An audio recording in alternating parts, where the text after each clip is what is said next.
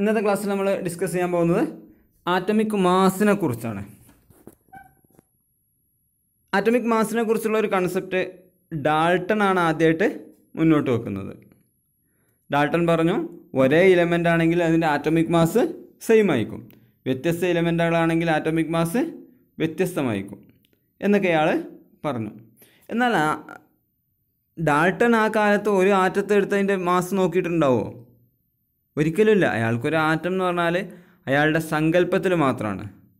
1803 Dalton atomic theory കൊണ്ടുവരുന്നത്. നമ്മൾ ആറ്റത്തെ observe ചെയ്യുന്നത് ഏകദേശം 1940 ശേഷമാണ്.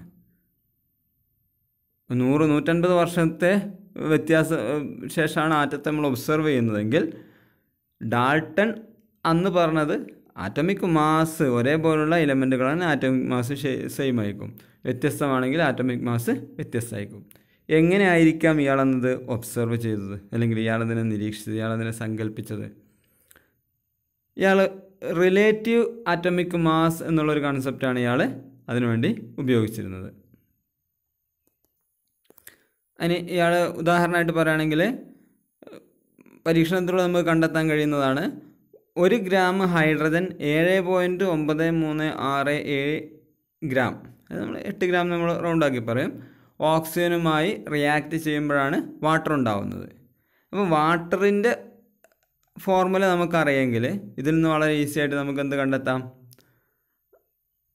ഹൈഡ്രജൻ്റെയും ഓക്സിജൻ്റെയും റിലേറ്റീവ് ആറ്റമിക് മാസ് കണ്ടെത്താം. അങ്ങനെ ഈ രീതിയിലാണ് അന്ന് ആറ്റത്തിൻ്റെ ആറ്റമിക് മാസൊക്കെ കണ്ടെത്തിയിരുന്നത്. അതും ആക്യുറേറ്റ് ആയിരുന്നില്ല, നമ്മളിപ്പോൾ കാണുന്നത് പോലെ അത്ര ആക്യുറേറ്റ് ആയിരുന്നില്ല. പിന്നീടാണ് നമ്മൾ പറഞ്ഞതുപോലെ കുറേ ഡെവലപ്മെൻറ്റൊക്കെ വന്നപ്പോഴാണ് വളരെ ആക്യുറേറ്റ് ആയിട്ടുള്ള ആറ്റമിക് മാസ് കൺസെപ്റ്റൊക്കെ വരുന്നത്. അതൊക്കെ പിന്നീട് നിങ്ങൾ പഠിക്കും.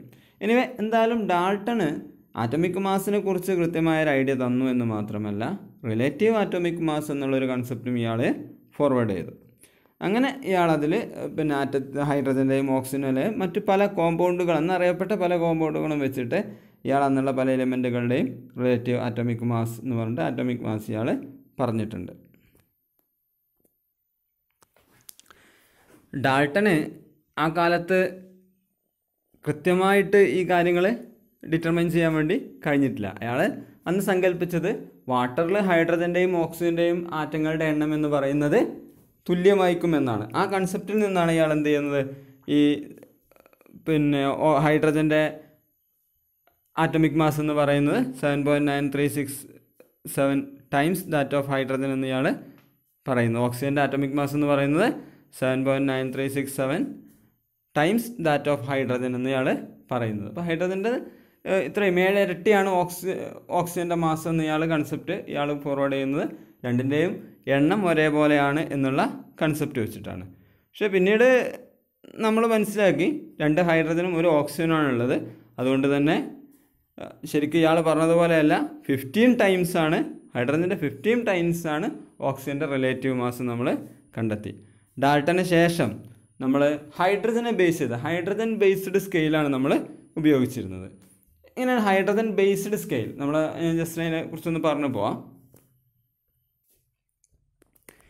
എങ്ങനെയാണ് നമ്മൾ ഒരു സാധനത്തെ അളക്കുന്നത്?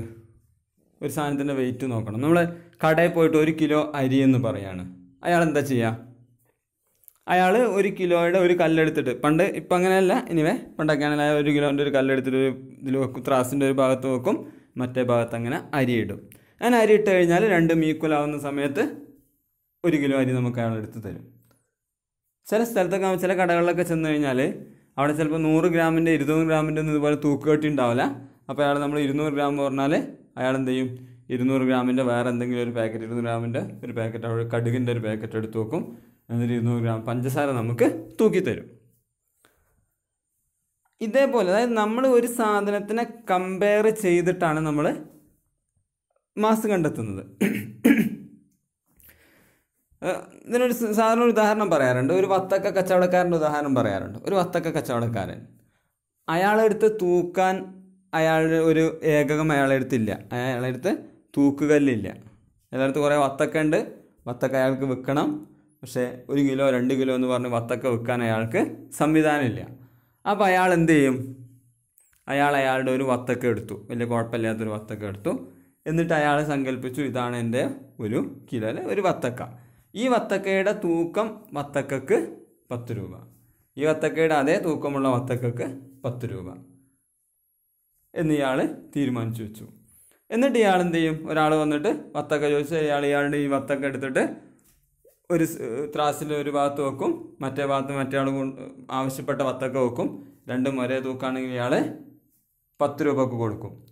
ഇയാൾക്ക് എന്ത് വേണം? 10 രൂപ മാത്രം പോരാ, ചിലപ്പോൾ ഒരേ തൂക്കമായിക്കൊള്ളണമെന്നില്ല. അപ്പോൾ ഇയാൾ എന്ത് ചെയ്യും? ഇതേപോലുള്ളൊരു വത്തക്ക എടുത്തിട്ട് അതിനെ 10 പീസാക്കും. ഒരു പീസിന് 1 രൂപ. അപ്പോൾ ഒരാൾ വന്നിട്ട് വത്തക്ക ചോദിക്കുകയാണ്. അപ്പോൾ നമ്മളൊരു വത്തക്ക ഇയാൾ തൂക്കാൻ വേണ്ടി വെക്കുന്നു. എന്നിട്ട് ഇയാളുടെ തൂക്ക് കല്ലായ വത്തക്ക വെക്കുന്നു, തൂങ്ങുന്നില്ല. ഇയാളെന്ത് ചെയ്യും? 1 or 2 വത്തക്ക പീസുകൾ ഇങ്ങനെ എടുത്ത് ഇപ്പുറത്ത് വെക്കും. എന്നിട്ട് ഇയാൾ പറയാം നിങ്ങളെ വത്തക്ക 12 രൂപക്കുണ്ട്, നിങ്ങളെ വത്തക്ക 15 രൂപക്കുണ്ട്. അപ്പോൾ ഇയാൾക്ക് ഇയാളുടേതായ ഒരു ഏകകം ഇയാൾ ഉണ്ടാക്കുകയാണ്. ഇയാളുടെ സാധനം തൂക്കാൻ ഇയാൾക്ക് വേറെ സംവിധാനമൊന്നുമില്ല. അപ്പോൾ ഇയാൾ ഒരു മാർഗം ഇയാൾ കണ്ടെത്തുകയാണ്. ഇതാണ് ശരിക്കും ഹൈഡ്രജൻ ബേസ്ഡ് സ്കെയിൽ എന്നൊക്കെ പറഞ്ഞാലുള്ള കൺസെപ്റ്റ്. കാരണം ആറ്റം എന്ന് പറഞ്ഞാൽ വളരെ വളരെ മൈന്യൂട്ടാണ്. നമുക്ക് നിലവിലുള്ള ഒരു സംവിധാനം ഉപയോഗിച്ചിട്ട് ഇതിനെ തൂക്കി നോക്കാൻ കഴിയില്ല. അപ്പോൾ ആറ്റത്തെ തന്നെ നമ്മൾ എന്ത് ചെയ്യാണ്? ഒരു ബേസായിട്ട് എടുക്കുകയാണ്. വത്തക്ക കച്ചവടക്കാരൻ വത്തക്കയെ ബേസായിട്ട് എടുത്തതുപോലെ നമ്മളിവിടെ ആറ്റത്തെ ബേസ് ചെയ്തെടുക്കുകയാണ്. ആ കാലത്ത് ഏറ്റവും കൂടുതൽ അറിയപ്പെടുന്ന, ഏറ്റവും കൂടുതൽ കോമ്പൗണ്ടുകൾ ഫോം ചെയ്യുന്ന ആറ്റം എന്നുള്ള പ്രത്യേകത ഹൈഡ്രജൻ ആയിരുന്നു. കാരണം കണ്ടെത്തിയതിൽ പല കോമ്പൗണ്ടുകളിലും ഹൈഡ്രജൻ ഉള്ളത് കൊണ്ട്. അപ്പോൾ ഹൈഡ്രജൻ ബേസ്ഡ് സ്കെയിൽ ഡെവലപ്പ് ചെയ്തു. പിന്നീട് കുറച്ചു കാലം കഴിഞ്ഞപ്പോഴേക്കും ഹൈഡ്രജനേക്കാൾ കൂടുതൽ കോമ്പൗണ്ടുകൾ ഓക്സിജൻ ഫോം ചെയ്യുന്നു എന്നുള്ള ഒരു കൺസെപ്റ്റ് വന്നപ്പോൾ ഓക്സിജൻ ബേസ്ഡ് സ്കെയിലാക്കിയിട്ട് മാറ്റി. ഓക്സിജൻ്റെ മാസിനെ ഒരു ഏകമാക്കി വെച്ചിട്ട് ഓക്സിജൻ്റെ പകുതി മാസ് അല്ലെ ഓക്സിജൻ്റെ 10-1, ഓക്സിജൻ്റെ 16-1 ഇങ്ങനെ അതിനെ ഡിവൈഡ് ചെയ്തു. 1961 നമ്മൾ ആറ്റമിക് മാസിനെ ടോട്ടലിൽ പഠന വിധേയമാക്കുകയും മാസ് സ്പെക്ട്രോമീറ്റർ എന്ന് പറയുന്ന ഒരു ഉപകരണം ഡെവലപ്പ് ചെയ്യുകയും ചെയ്തു. Mass spectrometer. ഈ മാസ് സ്പെക്ട്രോമീറ്റർ ഉപയോഗിച്ച് നമുക്ക് എന്ത് ചെയ്യാം? ഓരോന്നിൻ്റെ മാസ് കണ്ടെത്താം. നമ്മൾ കടയിൽ പോകുമ്പോൾ അവിടെ ഇലക്ട്രോണിക് ത്രാസ് ഉണ്ടാവും. അതിൽ സാധനം ഇട്ട് കഴിഞ്ഞാൽ അതിൽ വെയിറ്റ് കാണിച്ചു തരും. ഇപ്പുറത്ത് എന്ത് വെക്കണ്ട? കല്ല് വെക്കണ്ട. കാരണം അതിനനുസരിച്ചാണ് ആ സാധനം ഡെവലപ്പ് ചെയ്തത്. അപ്പം ഇങ്ങനെ മാസ് സ്പെക്ട്രോമീറ്റർ ഡെവലപ്പ് ചെയ്യുന്ന സമയത്ത് അതിന് ബേസായിട്ട് എടുത്തത് കാർബൺ 12 ആണ്. കാർബൺ 12 എന്ന് പറയുന്ന ആറ്റത്തെക്കുറിച്ച് നമ്മൾ പിന്നീട് വിശദമായിട്ട് പഠിക്കും. അപ്പോൾ കാർബൺ 12 ബേസ് ചെയ്തുകൊണ്ടാണ് മാസ് സ്പെക്ട്രോമീറ്റർ ഉണ്ടാക്കിയിട്ടുള്ളത്.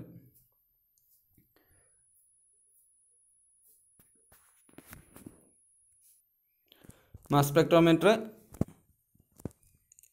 20-ാം നൂറ്റാണ്ടിൻ്റെ ആദ്യത്തിൽ തന്നെ നമ്മൾ ആറ്റമിക് മാസ് കണ്ടെത്താൻ വേണ്ടി നമ്മൾ ഡെവലപ്പ് ചെയ്ത സാധനമാണ്. ഈ മാസ് സ്പെക്ട്രോമീറ്റർ നമ്മൾ ബേസായിട്ട് വെച്ചത് കാർബൺ 12 ആറ്റമാണ്. Carbon 12 atomic mass സ്കെയിലാണ്. ഈ കാർബൺ 12ൻ്റെ ഐസോട്ടോപ്പ് എന്താണ്? ഐസോട്ടോപ്പ് നമ്മൾ പിന്നീട് പഠിക്കും. അതിനെ സെലക്ട് ചെയ്തിട്ട് അതിന് സെലക്ട് ചെയ്യാനുള്ള കാരണം നമ്മൾ നിലവിൽ നമുക്കറിയാവുന്നതിൽ ഏറ്റവും കൂടുതൽ കോമ്പൗണ്ടുകൾ ഫോം ചെയ്യുന്ന സാധനമാണ് കാർബൺ 12. നമ്മൾ കാർബൺ 12നെ ബേസായിട്ട് എടുക്കുകയും യൂണിഫൈഡ് മാസ് എന്ന് പറയുന്ന ഒരു യൂണിറ്റ് നമ്മൾ ഡെവലപ്പ് ചെയ്യുകയും ചെയ്തു. അതിനെ ഡിനോട്ട് ചെയ്യാൻ വേണ്ടി നമ്മൾ യു ആണ് നമ്മൾ ഉപയോഗിക്കുന്നത്. ആറ്റമിക് മാസ് യൂണിറ്റ് അല്ലെങ്കിൽ ഇപ്പോൾ നമ്മളതിനെ യൂണിഫൈഡ് മാസ് എന്നാണ് അറിയപ്പെടുന്നത്. റെപ്രസെൻ്റ് ചെയ്യാൻ വേണ്ടി നമ്മൾ യു എന്ന് ഉപയോഗിക്കും. അതായത് നമ്മൾ ഗ്രാം, കിലോഗ്രാം, മീറ്റർ, സെൻറ്റിമീറ്റർ എന്നൊക്കെ പറയുന്നത് പോലെ യു ആണ് ഇതിൻ്റെ യൂണിറ്റായിട്ട് നമ്മൾ പറയാറ്. അതിൻ്റെ ഫുൾ ഫോം എന്ന് പറയുന്നത് യൂണിഫൈഡ് മാസ് എന്നാണ്. ഉണ്ട് ആറ്റമിക് മാസ് യൂണിറ്റ് എന്നായിരുന്നു. ആറ്റമിക് മാസ് യൂണിറ്റിൽ നമ്മൾ റിലേറ്റീവ് മാസ് പറയുന്നതിനാണ് നമ്മൾ ആറ്റമിക് വെയിറ്റ് എന്ന് പറയുന്നത്. നമുക്ക് മെഷർ ചെയ്യാൻ കഴിയുക ആറ്റമിക് വെയിറ്റ് ആണ് ശരിക്കും. അപ്പോൾ റിലേറ്റീവ് ആറ്റമിക് മാസ് ഉപയോഗിച്ച് ഒരു ആറ്റത്തിൻ്റെ റിലേറ്റീവ് ആറ്റമിക് മാസിനെ ആറ്റമിക് മാസ് യൂണിറ്റിൽ എക്സ്പ്രസ് ചെയ്യുന്നതാണ് നമ്മൾ ആറ്റമിക് വെയിറ്റ് എന്ന് പറയുന്നത്. നമ്മൾ ഇപ്പോഴത്തെ കാലത്ത് നമ്മൾ ആറ്റമിക് മാസ് എന്ന് ഉപയോഗിക്കുന്നത് ശരിക്കും ആറ്റമിക് വെയിറ്റിന് വേണ്ടി തന്നെയാണ്. അപ്പോൾ ഇതാണ് ആറ്റമിക് മാസ് എന്ന് പറയുന്ന കൺസെപ്റ്റ്. നമ്മൾ കാർബൺ 12 ആറ്റത്തെ നമ്മൾ എടുക്കുന്നത് കാർബൺ 12 ആറ്റത്തിൻ്റെ 12 നമ്മൾ ഒരു ആറ്റോമിക് മാസ് യൂണിറ്റ് അല്ലെങ്കിൽ ഒരു യു ആയിട്ട് ഒരു യൂണിഫൈഡ് മാസ്സായിട്ട് എടുക്കുന്നത്. കാർബൺ 12 ആറ്റത്തിൻ്റെ 12 അപ്പോൾ ഹൈഡ്രജൻ എന്ന് പറയുന്നത് അതിൻ്റെ മാസ് 1 എന്ന് നമ്മൾ പറയുമ്പോൾ അതിനർത്ഥം കാർബൺ 12 ആറ്റത്തിൻ്റെ 12 ഹൈഡ്രജൻ്റെ മാസ് എന്നാണ്. അപ്പോൾ നമ്മൾ തൂക്കുകയാണെങ്കിൽ ഒരു കാർബൺ 12 ആറ്റത്തെ നമ്മൾ ത്രാസിൻ്റെ ഒരു ഇതിലിട്ട് കഴിഞ്ഞാൽ മറ്റതിൽ നമ്മൾ എത്ര ഹൈഡ്രജൻ ഇടേണ്ടി വരും? 12 ഹൈഡ്രജനെ ഇടേണ്ടി വരും. അപ്പോഴാണ് ഈക്വൽ വെയിറ്റ് ആവുക. മനസ്സിലായല്ലോ?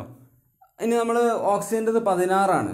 അപ്പോൾ നമ്മൾ കാർബൺ 12 വെച്ചിട്ട് നമ്മൾ അളക്കുകയാണെങ്കിൽ ഓക്സിജൻ നമ്മൾ ത്രാസിൻ്റെ ഒന്നിലിട്ടു, മറ്റേ പാനിൽ നമ്മൾ ഒരു കാർബൺ 12 വെച്ചു, അപ്പോൾ അത് തൂങ്ങൂല. പിന്നെ നമ്മൾ എന്ത് ചെയ്യും? കാർബൺ 12ൻ്റെ 12 വെച്ചു, അപ്പോൾ 13 ഒന്നുകൂടെ വെച്ചു, 14 15 15. അപ്പോൾ 4 കൂടെ നമ്മൾ വെക്കണം. അപ്പോൾ ഇങ്ങനെ നമ്മൾ വത്തക്കച്ചവടക്കാരനെ പറഞ്ഞ അതേ കൺസെപ്റ്റാണ് ഇവിടെ. അയാളുടെ ഒരു വത്തക്ക അയാൾ എടുത്തപ്പോൾ നമ്മളിവിടെ കാർബൺ 12 എടുത്തു, അതിനെ 12 പീസാക്കി, ആ 12 നമ്മൾ ഒരു യൂണിറ്റ് എന്ന് വിളിച്ചു. ഓക്കെ, ആ രീതിയിലാണ് നമ്മൾ ആറ്റോമിക് മാസ് എന്നുള്ളൊരു കൺസെപ്റ്റ് വെക്കുന്നത്. ഇന്നിപ്പോൾ നമ്മൾ കിട്ടുന്ന എല്ലാ എലിമെൻറ്റുകൾക്കും ഐസോട്ടോപ്പ് ഉണ്ടാവും. എന്താണ് ഐസോട്ടോപ്പ്? നമ്മൾ തൊട്ടടുത്ത് നമ്മൾ പറയുകയാണ്. അപ്പോൾ ഈ ഐസോട്ടോപ്പുകൾ, വ്യത്യസ്ത ഐസോട്ടോപ്പുകൾ ഉണ്ടാകുമ്പോൾ നമ്മൾ ആവറേജ് ആറ്റോമിക് മാസ്സാണ് നമ്മൾ എടുക്കാറ്. ഈ നമ്മൾ ആറ്റോമിക് മാസ് എന്നുള്ള കൺസെപ്റ്റ് ശരിക്കും ആറ്റോമിക് വെയിറ്റ് തന്നെയാണ് നമ്മൾ പറയുന്നത്. ഇതാണ് ആറ്റോമിക് മാസിനെ കുറിച്ച് പറയാനുള്ളത്. നമ്മൾ ഓരോ ആറ്റത്തിനും അതിൻ്റെതായ ഒരു ആറ്റോമിക് മാസ് ഉണ്ടാവും. അത് യുണീക്കാണ്. ഒരു ആറ്റത്തിൻ്റെ ആറ്റോമിക് മാസ് എന്ന് പറയുന്നത് യുണീക്കാണ്. പണ്ട് നമ്മൾ കാർബൺ 12 വെച്ച് ബേസ് ചെയ്താണ്. ഇപ്പോൾ നമുക്ക് വളരെ കൃത്യമായിട്ട് മറ്റ് പല ടെക്നിക്കിലൂടെയും നമ്മൾ വളരെ കൃത്യമായിട്ട് നമുക്ക് ആറ്റോമിക് മാസ് പറയാൻ കഴിയും. അപ്പോൾ നമ്മൾ ഹൈഡ്രജൻ ആറ്റോമിക് മാസ് 1 എന്ന് പറഞ്ഞാൽ ആറ്റോമിക് മാസുള്ള 1 എന്ന് പറഞ്ഞാൽ അത് ഹൈഡ്രജൻ മാത്രമേ ഉണ്ടാവൂ. ഹീലിയം ആകുമ്പോഴേക്കും ആറ്റോമിക് മാസ് 4 മാറിയിട്ടുണ്ടാവും. അപ്പോൾ ആറ്റോമിക് മാസ് എന്ന് പറയുന്നത് ഒരു യുണീക്ക് പ്രോപ്പർട്ടിയാണ് എന്നാണ് പറയുന്നത്. പക്ഷേ നമ്മളതിൻ്റെ മോഡേൺ കൺസെപ്റ്റിലേക്ക് വരുമ്പോഴേക്കും ആറ്റോമിക് മാസ് വരെ ആറ്റോമിക് മാസ് ഉള്ള എലിമെൻറ്റുകൾ ഉണ്ടാവും.